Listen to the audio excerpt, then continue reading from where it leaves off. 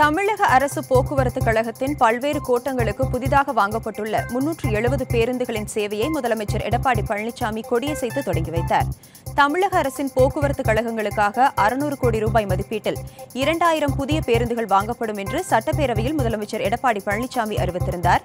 இந்த நிலையில் அரசு போக்குவரத்து கழகங்களுக்காக 109 கோடி ரூபாய் மதிப்பீட்டில் 370 புதிய பேருந்துகள் வாங்கப்பட்டுள்ளன.